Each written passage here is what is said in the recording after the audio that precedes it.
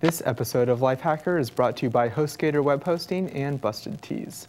Welcome to Lifehacker. Today is all about food and drinks. We're going to save some time with no-knead bread. We're going to cook in the kitchen and clean up with 2 bowls. Figure out when we should go cheap and when it's worth spending a little extra money. I'm going to make some coffee with my favorite coffee maker, the AeroPress. We're also going to learn about how berries can kill you and not. I'm going to cut an onion without crying. And of course, the downloads of the day.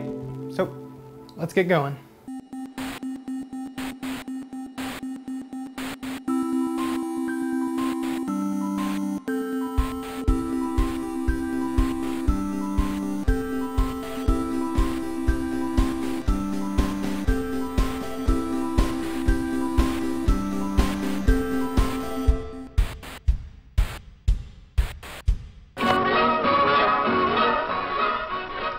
Bread is the foundation of our daily meals. Formerly, most bread was made in the home, but it took experience and a lot of hard work to turn out good bread every time. Making your own bread at home and having it turn out just right is magical. Spending hours kneading, rising, and cursing the gods is not quite so magical.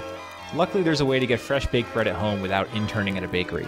It's called the No-Knead bread recipe, and anybody with flour, yeast, and just a bit of time can tackle it. There are 2 versions, one about 4 hours, one involving an overnight, and we'll list the recipes for both at Lifehacker. But in both cases, you're mixing together dry ingredients with instant yeast, stirring in water, and then waiting for nature to do its thing. Once the dough's expanded a bit, you're going to work it a little bit, folding it on itself once or twice, forming it into a ball, and then cover it with a towel for another 2 hours. All that's left is baking it for about 30 to 45 minutes and making sure it's got a nice crust. It'll probably take 1 or 2 tries to get the rising just right, but soon enough you'll be turning out DIY bread that you know is wholesome.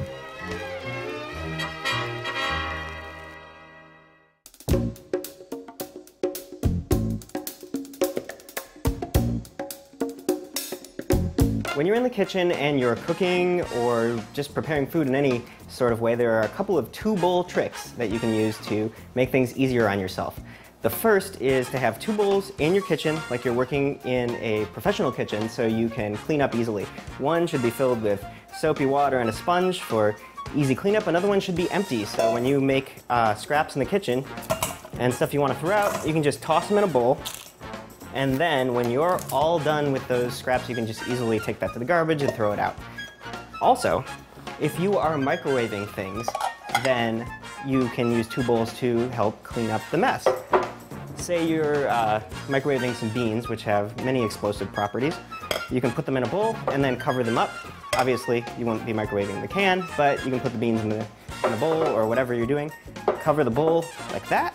And then that way, anything that explodes in the microwave will be caught. And so those are a couple of 2-bowl tricks you can use to make your cooking easier.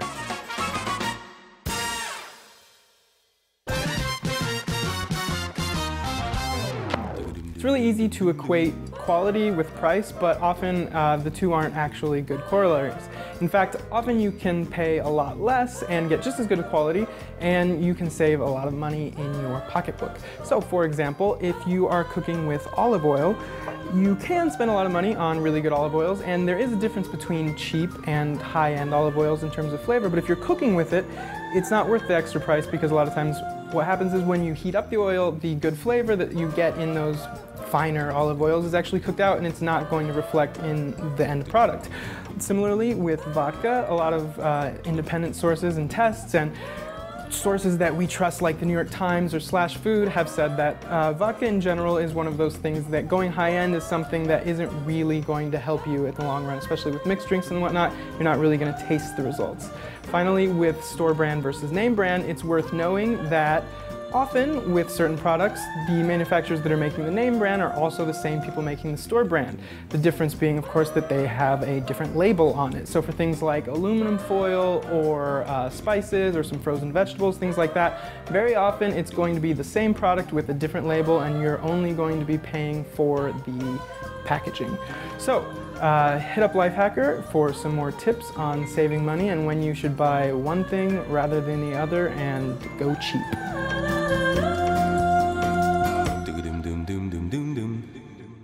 Now a short intermission, so you'll have time to make your selection before the show begins. Looking for hosting? HostGator can get your blog or website up and running in minutes. Plans start at $4.95 per month, and you'll get 24/7 support, as well as access to site building tools with over 4,000 templates. You can even migrate your current site for free. If that wasn't enough, HostGator also offers you unlimited disk space and bandwidth, as well as a $100 Google AdWords credit to market your site. So why wait? Go to HostGator.com and enter the code Lifehacker at checkout to get 25% off your order or your first month free. It's showtime.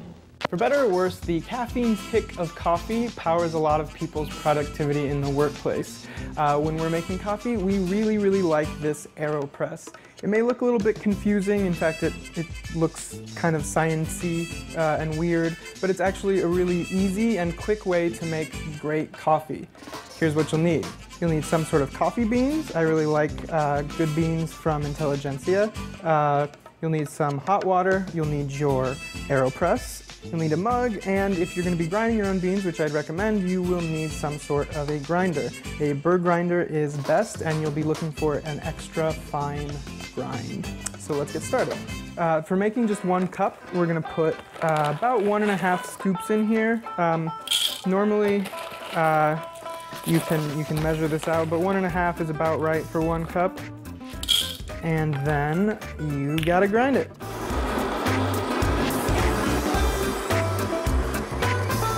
All right, once your grind is complete, you're ready to start brewing. So take your AeroPress. You've got a filter here inside of this little container at the bottom. And you're going to want to wet your filter down a little bit. So I'll do that over here over the sink quickly. Get it good and wet. Okay, and then put it screwed on top, or actually in this case on bottom, of your AeroPress, and just set it over the mug. Pop the funnel on top and pour in your grounds. Now it's a simple matter of pouring in your water. The instructions I'm using here are the basic AeroPress instructions that you'll get when you buy it. If you want, Google the World Championships of AeroPress and you'll see some really incredible and pretty effective methods for making it. So now, for this method, for 1 cup, you're going to pour in the hot water to around the 1 mark.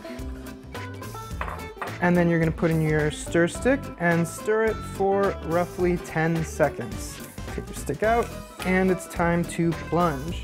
Effectively, what's happening here is you're creating sort of a shot. So once you plunge it down, what you should be left with is this sort of more concentrated bit of coffee.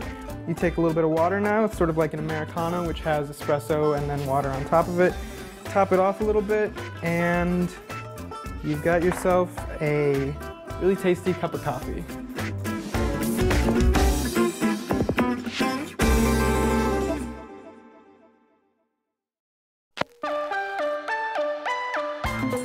So next time you're trapped on a deserted island and you need something to eat, you might want to try berries, because that's what the movies tell us to do. Unfortunately, some berries will kill you, but there's a handy green beret mnemonic to help you remember exactly what you should eat and what will kill you.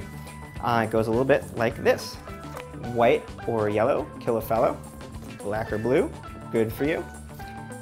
Red might be good and might be dead. So remember that, it's pretty easy, and you will survive next time you're trapped outside of civilization.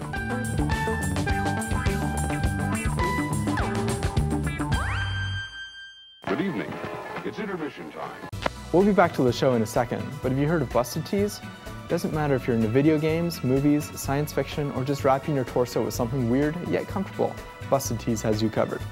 You've probably seen a busted tee pop up in a movie or TV show, and now you can get one for yourself. Head over to bustedtees.com to find the shirt of your dreams, and be sure to enter the code Lifehacker at checkout. You'll be supporting the show and receive 10% off your order. Now it's showtime.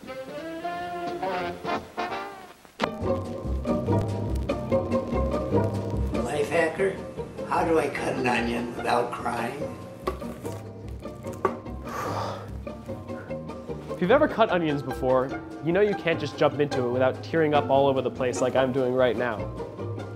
We've shared a ton of different tips for cutting onions without crying on Lifehacker, but my 3 favorites include putting the onions in the refrigerator and giving them a good chill before you cut them, cutting the cone out of the onion, which contains a lot of the juices that are gonna make you tear up, and putting your tongue on the roof of your mouth and breathing in and out of your mouth as you slice, so you don't get any of those juices into your sinuses. Now it's time for the downloads of the day. What do we have here? First is our top 5 suggestions for recipe managers. If you've got a bunch of recipes and need to keep them organized, be sure to check these out. Next we have the Epicurious app for Android and iOS. If you want to discover new recipes easily on your mobile device, this is an app you should have. Finally, we have Grocery IQ for iOS and Android. Grocery IQ is like your grocery list, but on steroids. It can scan barcodes so you can add a product you just ran out of while you're at home. It has built-in coupons it can provide for items on your list, and it does a whole lot more. If you don't have an iOS or Android device, you can also use the Grocery IQ website. Enjoying the show? Subscribe to Lifehacker on YouTube at youtube.com/lifehacker for the latest video from Lifehacker as soon as it's available.